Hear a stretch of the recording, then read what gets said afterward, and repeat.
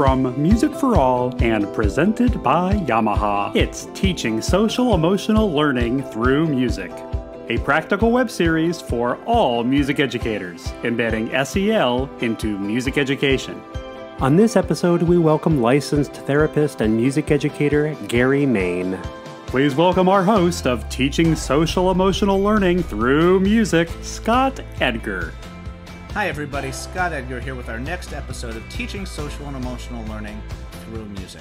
You know, I draw such a line in the sand, and one of my go-to phrases is, "We're not counselors."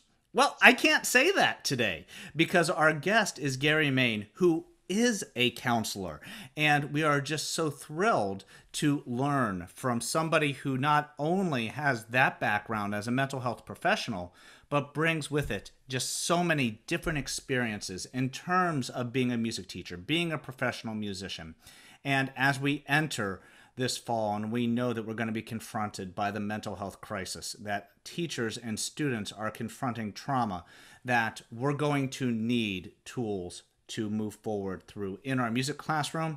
Folks like Gary are going to be our best friends. So Gary, welcome to our show. Thank you so much for joining us. Hey, thank you very much, Scott. It's a pleasure to be here and really looking forward to it. Absolutely, my friend. Thank you so much.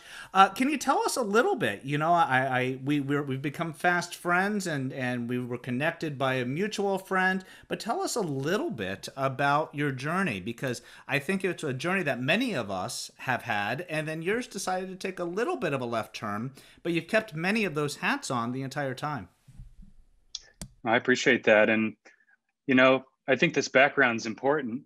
I'm going to get through it as efficiently as I can so we can get to the good stuff, okay? But it is important because it's how I connect with the topic. So, you know, I attended my first band concert at 2 weeks old. That was my dad's high school band when he was the band director at Dobson High School in Mesa, Arizona.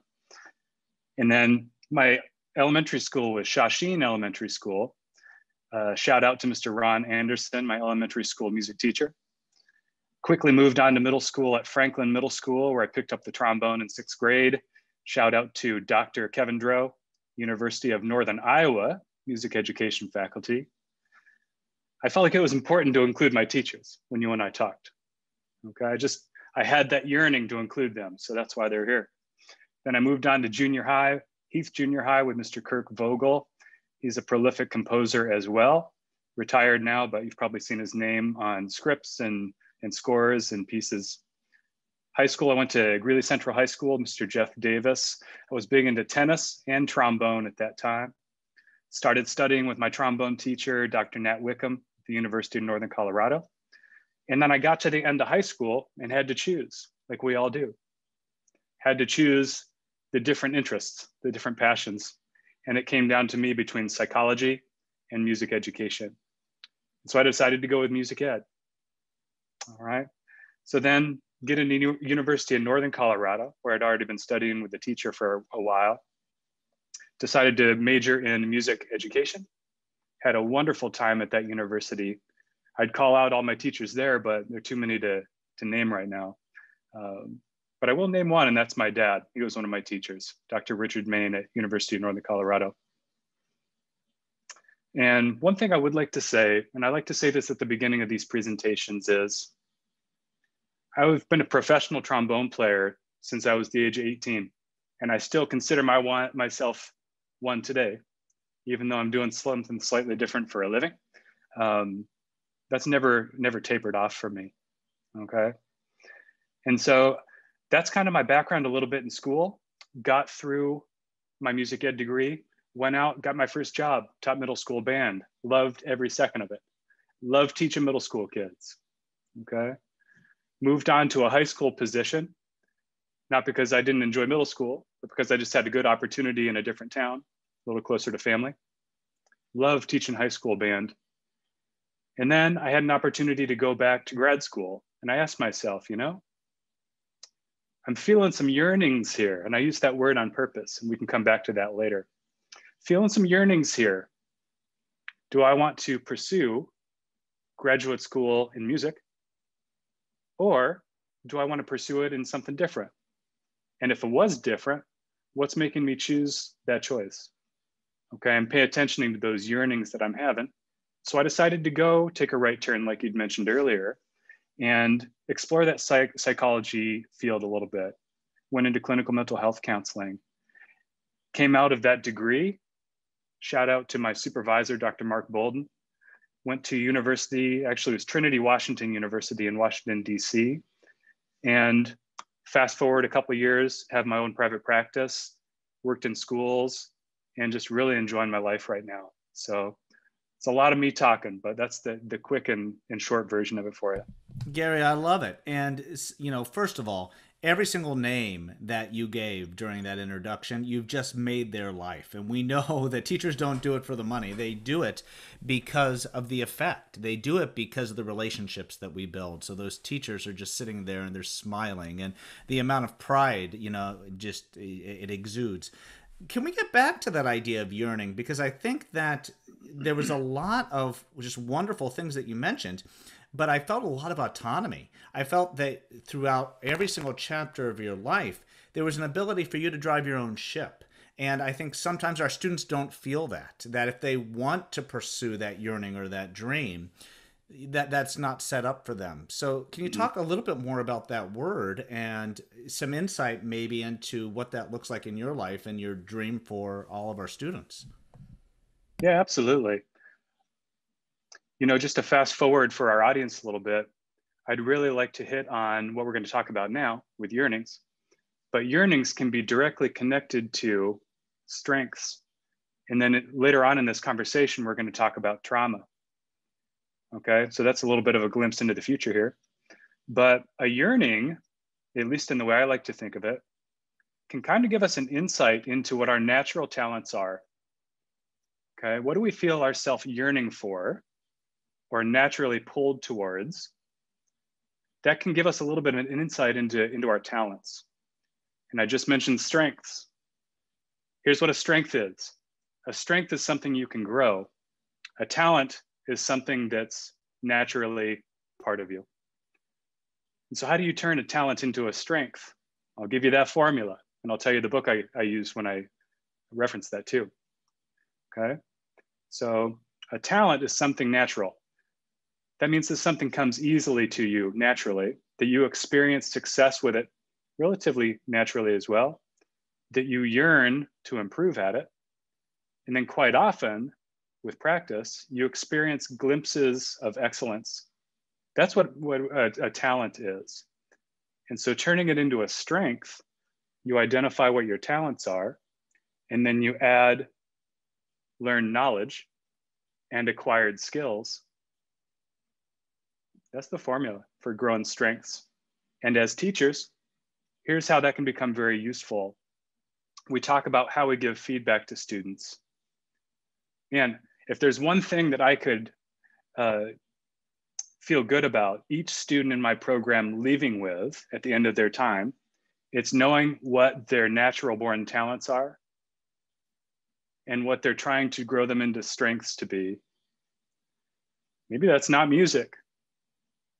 Maybe one of my best trumpet players is also really naturally gifted in science.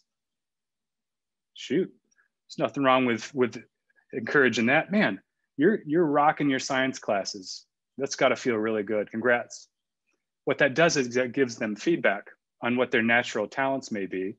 And if they choose to gain the skill set and the learned knowledge, my goodness, that can turn into a strength for them really quickly. Okay. One thing that I also know you want to talk about today, because we referenced it a little bit before this call, was the idea of a therapeutic alliance. And am I jumping too far ahead here, or is that okay if we move into that? Go ahead. There's some things that I want to unpack a little bit before we get there, though, because I think that oftentimes when we get locked into the teacher-student relationship, the teacher kind of jumps ahead too many steps and says, these are your strengths and these are the areas that you need to work on. It's called grading, right? And we know that from how you just framed that, Gary, that it needs to be much more of a dialogue, much more of a relationship where the students are able to self-assess, where the students are able to Mm-hmm. say, here's where I see myself, accurate self-perception, things like that. And so spot on, my friend, when you say that science might be this student's thing. When we look at our band classrooms, our music classrooms, we look at them and the cream rises, and the students who get the most attention are the ones who want music more than anything. But the students who sometimes get the most out of our class are the ones who music will give more to them than they will ever give back to music, and that's okay. Definitely. And let's bookmark that when we come back to the trauma piece later, because that can be a really powerful thing that we provide for students.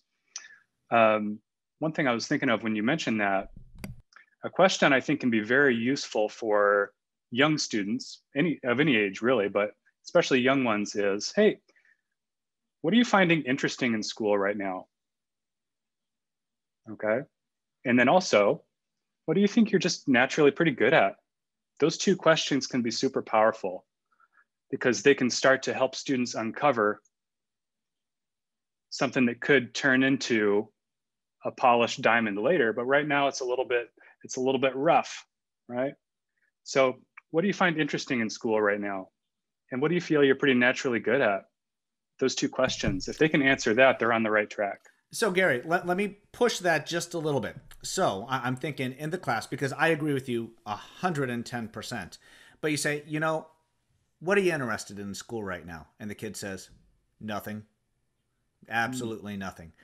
Where do we go from there? Because we know, we're hinting at it, we're talking about it, and we're going to hit trauma soon because we know that a lot of students right now are just shutting down. They're just hitting that wall and they're saying, nothing's interesting to me. I'm becoming numb. And we know that that is just such a challenge for our students these days. So when the student says, nothing interests me, how do we go that next step further to unpack this a little bit?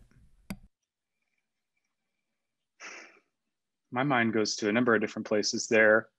I like to operate from a point of strength and a point of pride.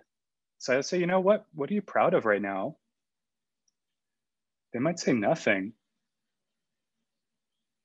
So you have to dig a little bit deeper, right?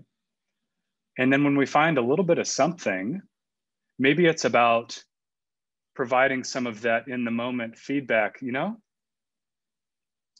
I see in your grade report here that your grade's actually looking pretty good in your English class. What do you make of that? And so just trying to find those little ins that we can find in maybe that student who appears to be shut down. How can we find those little moments? Maybe acknowledge some of the reasons they could be feeling down, of course. But then when they let us in a little bit after that acknowledgement, that validation of how they're feeling, look for those bright moments where we can get in and help them remember some of those talents that they have and dust off some of those strengths is how I like to say it. Dust off the strengths. I love it. And help. Sometimes they just need encouragement. I think of the movie Soul, the new movie that came out, and there's Joe's working with a young trombone person who's improvising, and just dust off the strength. I love that. I'm going to use that. I'm going to steal it. I hope you don't mind. So when we talk about this, I think a lot of our listeners right now are thinking, okay, so what can a mental health professional help me do in the classroom? And I actually want to reverse that question because I think to help frame that, I think I want to ask you, how does your role as a musician impact your job as a counselor? That's a really great question.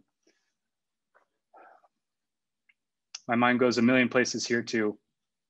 I've been really, really fortunate in my musical life to had the opportunity to, not only in my teaching life, which is a given, but in my performing life to perform with people all over the world, playing all sorts of different kinds of music. And what that has really allowed me to do, I think the most is just learn how to be in situations and learn from other people, whether that's musically or at a set break or something like that, and you're just trying to come up with conversation with people you don't know very well, trying to find how to relate to each other. That's one thing that comes to mind right off the top. But I can also tell you this from my teaching life. When I was a young teacher, pretty quickly I found I had a natural talent at connecting with students where they'd want to come and tell me things about their lives. And that's one of the most special things about being a teacher when I was a full-time teacher, is getting to know students on a level that I'm not sure I have access to, sometimes even as a counselor, to be honest with you. Because the kids really enjoyed band class. They enjoyed the rehearsals. They enjoyed the performances. We had that connection. We had that relationship. And so naturally, that would create the avenue for them to come to me with things. Sometimes it was something hilarious. I don't know, you know. Other times it was something they were really proud of outside of school. Other times it was reporting that they were worried about the health of their friend. And going back to the idea of yearnings, after a number of years of being a happy, proud teacher and band director, the yearnings within myself became so strong to want to be the person that I was referring kids out to when they were coming to me with things like that. And that's a really powerful experience for me. I'm talking about myself today. I can remember one time I was an adult on the Colorado Ambassadors of Music trip as a chaperone conductor, things like that. And on the last day of the trip, there was a student who was killed at home. And so a lot of kids overseas in Europe knew this kid and were friends. And in that very moment right there, the yearning inside myself was so strong to want to be the person that had the skill set to really support folks in those moments. I had to by default because we were overseas. And luckily I had a lot of great colleagues that helped as well. But the yearning became so strong to want to be the person I referred kids out to, that's how I made my choice when I went back to grad school of kind of what I wanted to do, you know? And just to kind of give you a window into that experience a little bit, I always like to refresh this part of the conversation where I was still pushing it hard musically. It's not like I let the pedal off and made a shift. Okay, music's very important to me and it always will be. It's not going one direction. There was no fork. What it was parallel lines. Okay, so just to make that pretty clear too. Gary, so I think right now our listeners are just thinking, yeah, right there, what he just said. So in that moment when we have the tragedy, when we have that moment, and tragedy is subjective. It could be the loss of a friend, it could be a breakup, it could be something that's happening at home, and hindsight's 20/20 in terms of what the effect of that really is going to be in perspective. Yeah. But in that moment, how would you advise our teachers navigate that line between empathetic listener, social and emotional learning facilitator, music educator, and that line blurs really quickly into your world? How would you suggest we navigate that? First of all, I think that it's a reason to celebrate having to ask ourselves that question, because it means we have kids confiding in us with things that are important to them. So that's time to celebrate. Congratulations, everyone. If you can relate to that, that's fantastic. Kids want to tell you stuff. My goodness, that's so cool. Okay. And what I think is really important to know is what our role is in a school. What is my scope of practice? I still think about that for myself now. Okay. And my role in a school as a counselor is to support anything self-harm related, any mandated reporting sorts of items. Teachers are mandated reporters too, of course, but any sort of self-harm, suicidal ideation, what I really encourage folks to do in the teaching role is to be there to listen with the student. Be really clear about validating the feelings that you're hearing from the student. Be really clear about saying, you know, I appreciate you sharing this information with me, and we're only going to tell the people who need to know about this. Okay, your safety is really important. We're only going to tell the people that we need to know. And then it's all about that warm handoff to the school counselor, if we're talking about a school here. All right. But to go back to the idea of therapeutic alliance, one thing I find in my role now, the most important thing as a therapist is the quality of the relationship that I have with the person I'm working with. That's what the therapeutic alliance is. It's me as provider and the person I'm with becoming allied on what they're working towards. And I was experiencing all sorts of alliances as a teacher too. That's one of the things that I miss the most about teaching music, is having that with so many kids. My role now, I feel like I have the same quality of relationship, but it's with a smaller number of kids. It's just a different role, okay? So I think in short, knowing what my role is in a school, knowing what is within my scope, and knowing what I'm gonna have to provide that warm handoff to somebody else with, okay? The warm handoff. I love that. That is just such a powerful way, because we know, and no offense to any of the counselors who are listening, that the relationship that we have with our music teacher, because we see them year after year after year, we see them before school, we see them after school, we see them in Europe when we take them on trips.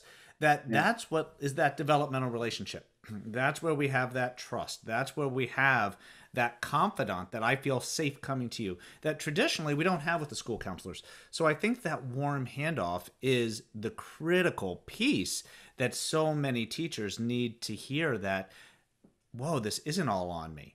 This is something that I'm going to be that empathetic listener. I'm going to validate the feelings, as you just so beautifully said. And then I'm always going to be here to listen, but this is kind of as far as I can take you right now, that warm handoff to the folks who know what to do. Here's another piece of info that I could find helpful, or that I found helpful too myself, especially having gone through training programs, going through my education degree, going through graduate school. What I found is, let's go back to the fundamental idea of strengths again here. Empathy has always been pretty natural for me. That's one of my talents. And so I've really tried to grow that into a strength in the field that I've chosen by gaining information in school and developing the skill set. That's the equation for growing a strength, okay? So through that, and this might be a good segue into trauma, through that, we are also training ourselves, our physical self. When I find myself in a situation where things are starting to just feel too heavy for me, quite often there's a reason for that. And that's because I need to include someone else whose role it is to address whatever the weight is. So let me give you an example of that, a very solid example. And these are real things. We hear these in schools every day. So maybe a student comes into us and says, "Hey, Mr. Mayne, I just have to let you know, I saw on Instagram yesterday, a friend of mine, I don't know what to do, but they posted that they want to kill themselves."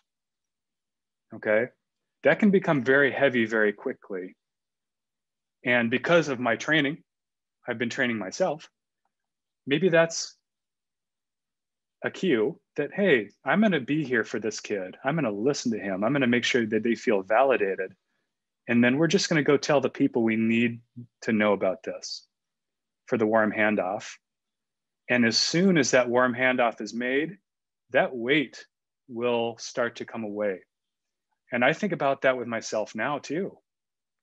If I'm trying to practice within the scope of what I'm trained to do, and something starts to become too heavy, right?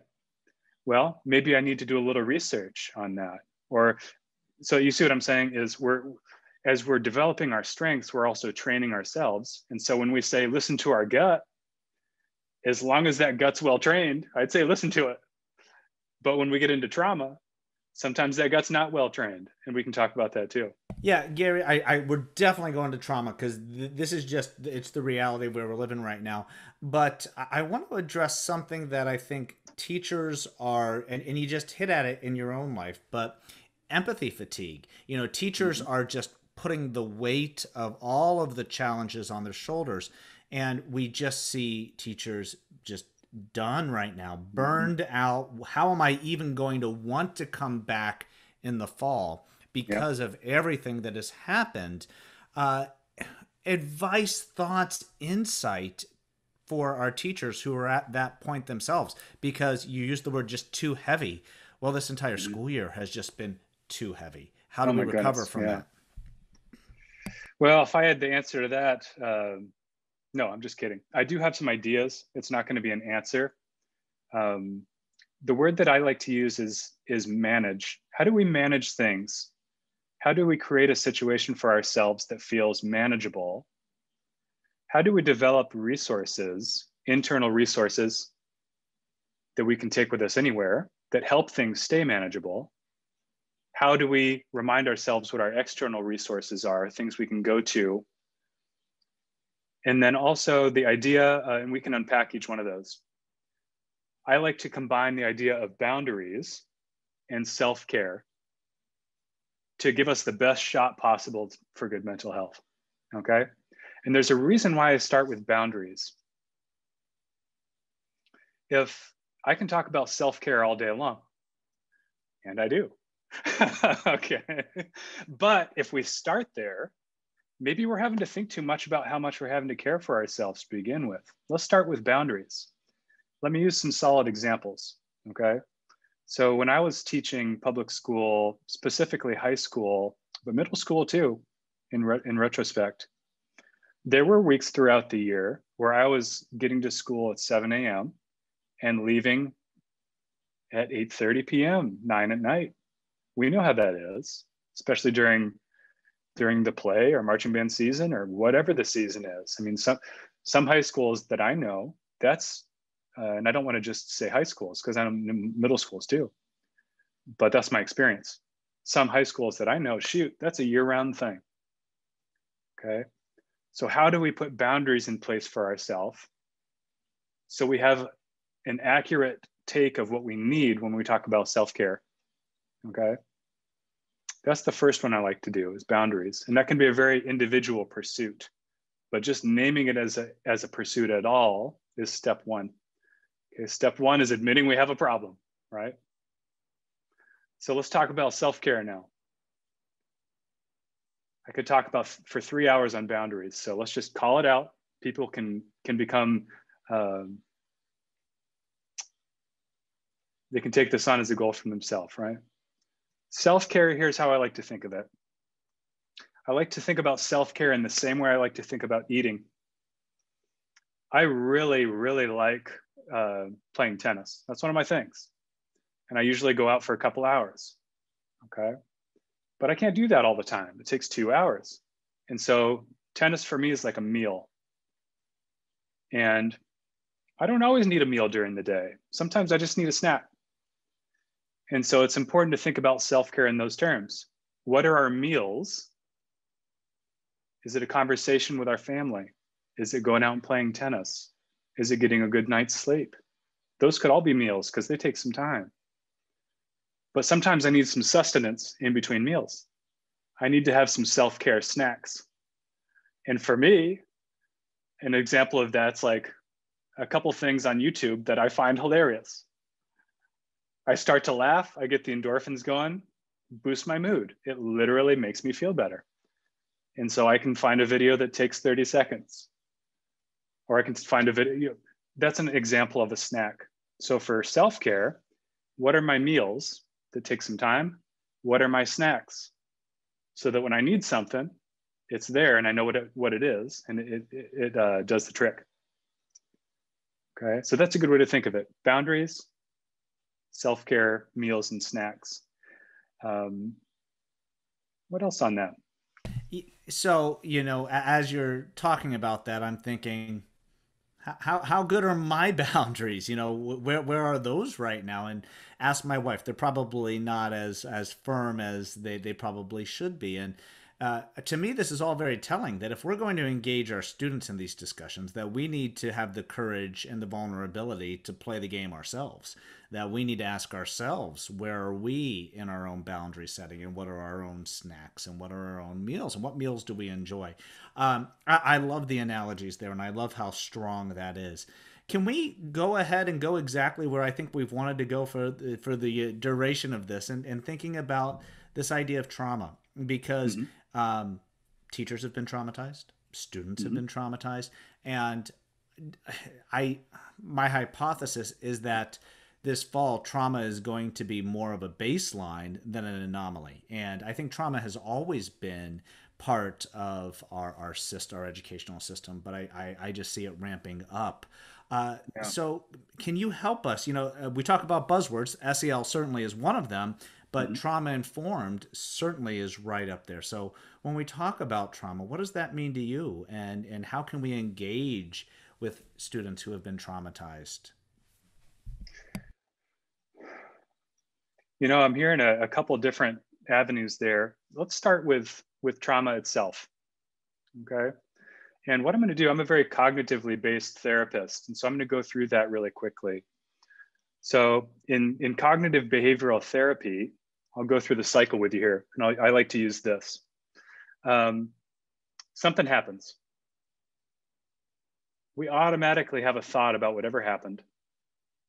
Often that thought can influence how we feel or our emotions. And quite often those emotions can influence how we choose or our behavior. So just going through that again, something happens. Some folks may call that a trigger. We have an automatic thought about the trigger. It's just how we're built. That automatic thought can quite often influence how we feel, which can impact how we choose or our behavior. And that can happen real quick, okay? And some folks may ask, well, what are my triggers? And trauma, those triggers come from somewhere. And so that's how trauma can play a part. What are my triggers? Okay. Before I get into that part, it can work both ways, okay? So I see an Oreo cookie. Oh my gosh, it looks delicious. I'm getting really excited. I pick that Oreo cookie up and enjoy it. That's CBT too. That's the cycle, okay? So it doesn't always have to be something that includes a negative emotion. That's just how we're built, all right? Could be our passion with music. Could be how much we love music, and that's what influences us wanting to work on, to practice, and the cycle of wanting to improve. 100%. Whenever I see my trombone, I have the same feeling, and that's no joke. It just really improves my mood, even looking at that thing. I don't know. Just how I'm built, I guess. But our triggers are triggers for a reason. And sometimes if the reasons aren't good, then we can talk about trauma, okay? So trauma can be in a couple different categories. And just to call this out too, we all have a different relationship with that word to begin with. So even the first time trauma was mentioned in this podcast, that probably brought up some automatic thoughts for people. Just wanted to acknowledge that too. We all have a different relationship with that word. And trauma can fit into a couple different buckets. One can be what they call big T trauma. Big T trauma is something that was either potentially life-threatening or maybe a diagnosis that was given that could have been life-threatening or was, or observing somebody going through something life-threatening. That's really what we call the big T trauma piece, okay? Small T trauma can be just about anything. That's what makes it so complex sometimes and so complicated. Here is the common theme between the two of them. What makes something traumatic? What makes the same experience for one person not impact another person similarly, even if it's exactly the same? Well, trauma kind of operates off the notion that something about that experience has become stuck in the brain where it has not been fully processed through. And what that can include is physical sensations, the cognition we were having about ourself at the time, and fill in the blank. But those are a couple common ones. For example, I always use this example, so I'll use it today too. If I was bullied in middle school, and this is repeatedly, okay, or even once, depending on the person. But if I was bullied in middle school, maybe I was made to feel powerless in middle school, right? And that could have been it maybe not have been life-threatening, but something about that has become stuck because even years down the road, something will happen that takes me back to that same feeling I had in middle school of being powerless or having no control in situations. Maybe it's a boss who approaches me aggressively with their words, right? But maybe that could be triggering for me back to that moment in middle school. And here's how I like to think about that. Sometimes those stuck feelings over time can become more complex because we have different experiences that make us feel the same way. And what can happen for folks is, if they're all connected by a similar feeling, in the present day, when we light up that feeling, it can light up all of them, like an electrical circuit. Isn't that interesting? And so that's why those feelings can become so big so quickly, even by something that to an outside person looks relatively small. Okay. And so in the work that I do now, that's part of my work with people who want to make progress on something like that in their lives. Let's identify your triggers. Okay, let's give you some tools, some resources to work through those when you're feeling triggered. But then let's do some work on what made those things a trigger to begin with. And that's where a lot of that digging can come in. And there are a couple approaches I use to that. One of them, of course, is traditional CBT, but another one's called EMDR. I won't go into the weeds here, but I just thought I'd make sure I mention that.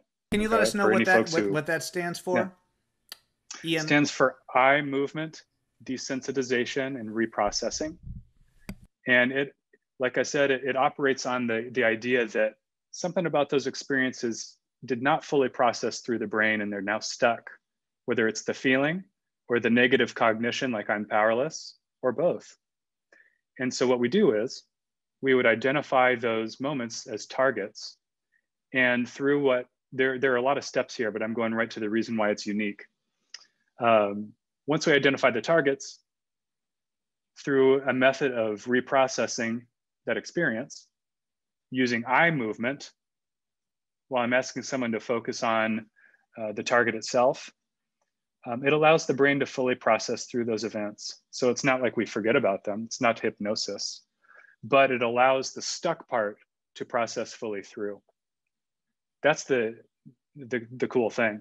And then hopefully it makes those triggers less triggering. So, quick question on this. You know, we didn't unpack this beforehand, so we're punting here and having some fun. So, when we're reading music and our eyes are naturally scanning and moving, does that release the ability of our brain to process things more fully when we're doing that? That's a great question. I think a lot of it depends on how we're feeling in the room before we start doing it. And this is where we can spend a lot of time talking too. I always like to make sure that when I respond, I'm using, for the most part, some pretty researched responses, especially when it comes to trauma. So I'm not sure I'm going to be able to give you a specific response to that. Would I be surprised by it? No, not at all. I just don't want to make stuff up today. Okay. Here's what I will say though. Thinking back to Therapeutic Alliance, I remember students that only felt comfortable in the band room as their one safe place in the school. And the coolest thing about what we do for a living is we ask kids to sit in a room and feel. How cool is that? We ask kids to, maybe just consider what it might be like to use more front on those articulations. Here's where language can get important in our rehearsals. And this is another interesting thing. When that vibe is there, kids are going to want to do what they can for us. When that therapeutic alliance is there, okay? How we voice things can be really, really important for kids, especially kids who have a high ACEs score. If we want to refer to that adverse childhood experiences score, we can look that up more on our own. If they've found a place of comfort in the band room, they're going to be more willing to choose to do things that may be out of their comfort zone. And for some kids, that just means feeling certain things. Okay, so how we phrase things can be important. I'm going to go into my actor mode here, okay? Trumpets, I need you to pay attention, okay? Could be very true, okay? But how we phrase that to students is important, okay? How we present ourselves, how we invite people to participate, to make choices for themselves, that's trauma-based. We're providing kids the opportunity to choose. Now, if there's an outlying student who's continually not making that choice, of course, we're gonna have a conversation with them at a different time, because we don't want to impact the whole with trumpets. You need to pay attention. Sorry to use that aggressive language. It felt aggressive to me when I said it, okay? But if we're thinking trauma informed here, that can really hurt therapeutic alliances. And you know, trumpets, I just want to maybe ask you to try using a little more front on those notes. Saying things that gives people a choice. I'm not doing it for you. I'm doing it because I care about being in the choir room, the band room, the orchestra hall so much that I'm going to make that choice today. I'm going to try and use more front. Shoot, that's empowering. Thanks for using that last word, empowering, because I think that's a major part of where we're seeing SEL in our world right now, and that is student empowerment, agency, having students being in control, but also having them have the space to affect meaningful change in their classroom and their schools and communities.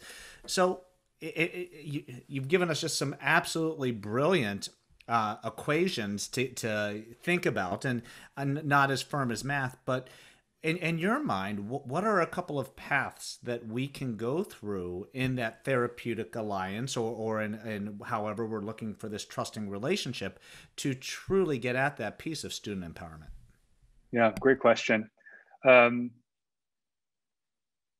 know, in general, trauma-informed delivery is all about cultivating a sense of safety, groundedness, resilience, and just being present in the moment with ourselves and with our emotions. That's really the goal.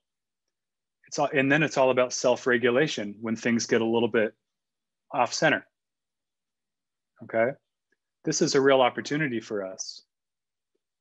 So what I'm encouraging us to consider is that all of our cues, whether it's visual, whether it's verbal feedback, how can we phrase the same message in a way that feels inviting for students to choose? And I think it's very possible to do that, okay? I'm gonna give folks a little bit of a hint here. One way that I've found this is, I went to a trauma-based yoga training one time. I am not flexible, okay? I'll just put that out there for the world to hear. But here's what I found interesting about it. It was a full 3 solid days of training, okay? The first time I did any sort of yoga was towards the end of the second day. Can you believe that? It was a trauma-informed yoga training, and we didn't move until towards the end of the second day, because a lot of the training was about our vocal delivery. It was about a lot of the folks I was there with were much more versed with yoga than me. So they were there for the trauma-informed piece, and I was there for the polar opposite reason. Okay, I've got the trauma information and I wanted to get, hey, how can I use movement as part of this? And a lot of the emphasis was on how we phrase things. You know, trumpets, you need to play with more front. Why am I picking on the trumpets? That's no fair. Trombones, you need to play with more front. Okay, that's not real inviting. You know, trombones, maybe just try seeing how much front you can use on the note this time. Maybe just try is an invitation to choose. Trombones, I need you to use more front. I don't know. You see, this is where a lot of this kind of experimentation can happen. But that's something that came to mind. How can we develop a culture of empowering students to want to choose versus more of a power and control dynamic? And then if there are outliers who really struggle to stay involved and want to choose, maybe that's an individual conversation. Maybe strengthening the relationship with that one student will encourage them in rehearsal to want to choose. And shoot, that takes time. But that's part of the fun. And time is a gift that we actually have in music ed traditionally. You know, when I was a K-12 teacher, 5th grade through 12th grade, I had them 8 years. You know, yeah. There was going to be a relationship built during those 8 years. I just hoped it was going to be a positive one. Heck yeah. And that's a gift. Absolutely. So, Gary, as we're starting to wind up our time today, you've given us so many things to think about and so many things that really call us to be purposeful, really call us to think about our words, think about how we are inviting students to be part of our classroom and leading with empathy and grace, that whether it be big T or small t trauma, that it's a reality, and that, you know, whether we're looking at them and being like, oh, that's not that big of a deal, just get over it. Well, for them, it is a big deal. And they're not think able... about the Sorry to interrupt you, Scott. Go, think please. about the electrical circuit. We see who's in front of us right now. And if we feel like, back to the idea of triggers, if we feel like, you know, that trigger seemed pretty small for them to have this kind of a response, most likely their electrical circuit lit up all sorts of stuff we don't know about, and they became extremely emotionally flooded. So just to, I mean, that's a way to look at it that's also very trauma informed. Emotionally flooded. Oh my goodness, I'm taking that. That clarifies so much, that when the reaction doesn't, in our brains, from our perspective, match what the stimulus was, that there's so many more lights that are lighting up. That's the space that, you know, it's the iceberg. We see the tip and everything else is underneath. Mm-hmm. Gary, you've given us so many gifts today, but is there anything else that you want to share with our music teachers, our music students, to better understand how we can tackle this fall with the proper headspace? Oh man.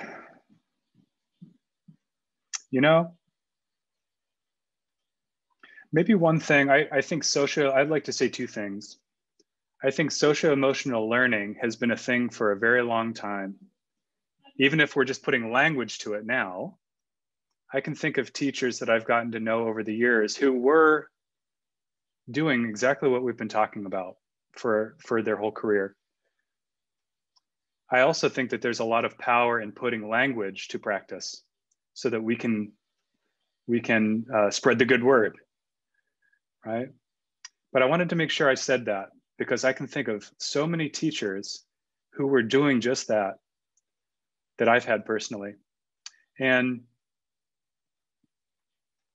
the second thing, there are two recordings that I want to encourage everyone to go out and listen to that I think really demonstrates what we've been talking about today, how this is a lifelong pursuit, socio-emotional learning. If there's one thing, I'll come back to that later actually, Scott, okay? You asked me that on the paperwork earlier, and I want to make sure I answer that question. But the two recordings I want you to go out and listen to, the first one is Glenn Gould, 1955, Goldberg Variations aria. It's track 1 on that CD. The second recording is Glenn Gould, 1981, Goldberg Variations aria. I think it's track 1 on that CD. That's social emotional learning. Same guy playing the same thing. The only difference is the amount of time in between the recordings and life experience. I'd encourage you to just take a listen to those 2 recordings and just see what you think about that, okay? And the last question I want to answer here, what life skills, I'm reading off our sheet, what life skills do you hope our K-12 students learn through music education? Okay, here's my answer. How to enter the DMV, see a very, very long line, and leave with a new driver's license. Even if they're hungry, angry, lonely, or tired. Because we can all relate to that. That's a frustrating experience, or at least it can be. And if we can come out the other side, leaving with what we need, shoot, that's everything, right? Gary, one, I know what I'm going to do when we hang up today is I'm going to go listen to those 2 recordings. And I think that we're still wrapping our heads around what this looks like in the music world. And I think that's a perfect example. And I think the universal feeling of frustration is when you pull up to, in Illinois here, we call it the Secretary of State, but you're getting out of your car and you're like, oh, I'm 20 minutes early before they even open and you're 75th in line. And that's right. I sure hope that we have the skills to get through there and end up with that document on the other side. 100%. No, I appreciate it, Scott. Thanks for having me on. I'll send you some links. If folks want to connect with me, they're more than welcome to. I love talking with people about stuff. Gary, a gift to the profession, a gift to this series. Thank you so very much. And just so everybody can hear this, the type of person who Gary is, he closed on a home today and he's still talking with us. The gifts of flexibility, the gifts of patience, and the gift of generosity. Gary, thank you so much. Please be safe, be well, and until our paths cross again, take care. You too. Thanks, Scott. Bye-bye. Music for All's mission is to create, provide, and expand positively life-changing experiences through Music for All. Our vision is to be a catalyst to ensure that every child across America has access and opportunity to participate in active music making in their scholastic environment.